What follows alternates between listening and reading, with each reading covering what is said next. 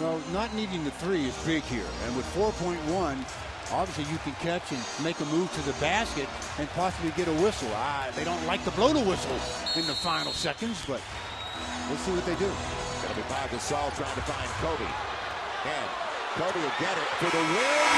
Got it! Did it!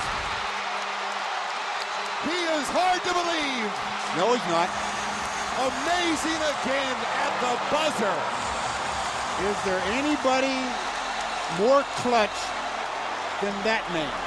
Most players talk about wanting the last shot to win a game, but there's a difference between talking about it and making it happen. That guy is absolutely incredible. The Mamba. He bails the Lakers out again. He has 39 as the Lakers win it by 1.